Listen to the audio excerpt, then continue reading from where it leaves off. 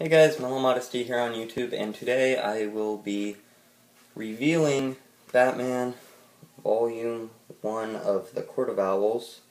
This collects, I believe, the first 6 or 7 issues of Batman the New 52, and collects the first half of the huge event story arc involving the Court of Owls, which is very reminiscent to Morrison's run in The Black Hand and R.I.P. and all of that stuff. However, I probably like this more. I guess I'll just get into it. First off, I would like to let you guys know I'm going to try using a video editor app on my iPad. So I don't even know if this video is going to get uploaded because it might not work. But you can always hope. So, first thing I'd like to say is that Scott Snyder is one of the best Batman writers ever, in my opinion. He is such a good writer for Batman, for his voice, for everything. I can't, off the top of my head, I can't think of any other Batman writer who I think has done anything as good as this. I'm not saying this is the best Batman book. My favorite is still Dark Knight Returns, and Killing Joke I like more, and The Long Halloween. But just, this is amazing. The Batman Death of a Family that came out this week is amazing, which I have a review of in my weekly pull list, by the way. And I hear The Black Mirror is amazing, which I have yet to read, but I really want to. But he is such a good writer for Batman, and he's just awesome. The story is about how Batman is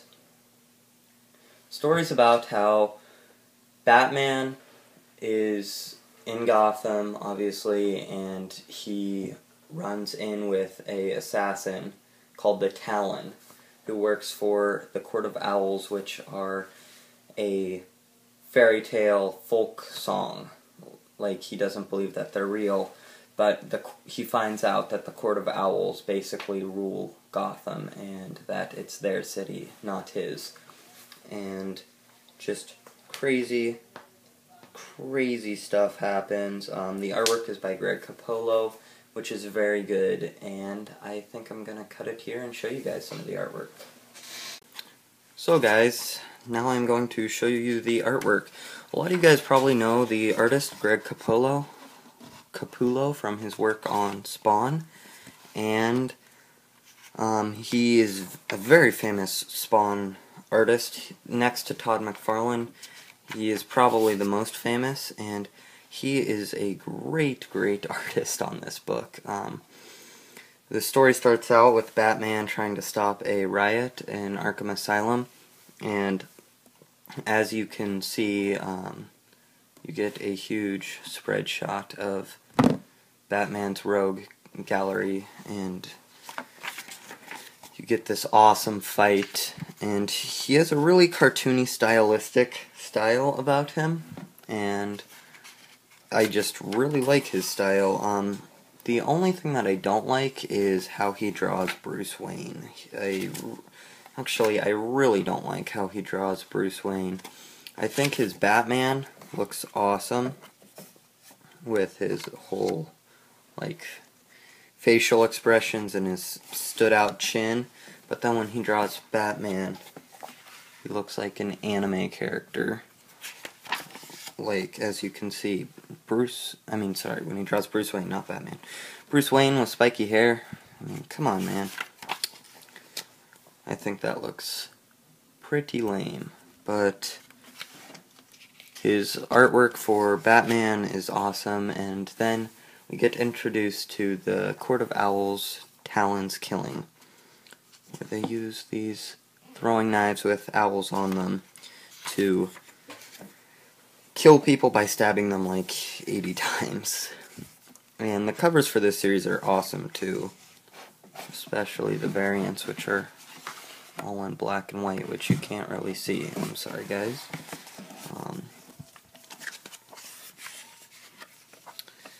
But he's really good at drawing action, think there's a picture. Bruce Wayne getting thrown out of a building. And Batman jumping through a helicopter's glass. And it's just really cool. It's definitely one of the better like Batman story arcs I've read in a very long time.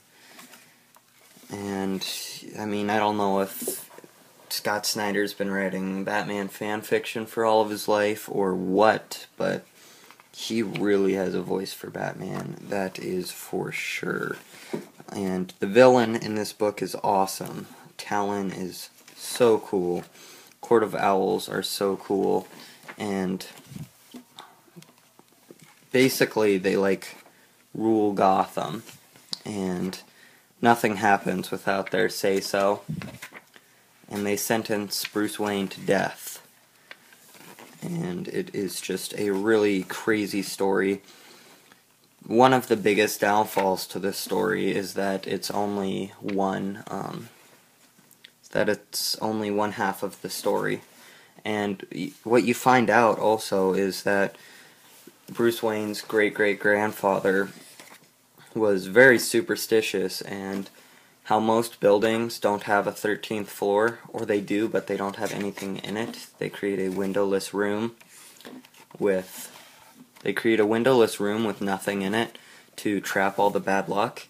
Yeah, that is where the Court of Owls, the Talons, make their nests, is in these rooms meant to stop, or meant to trap bad luck, and it's just really creative and really imaginative, I think.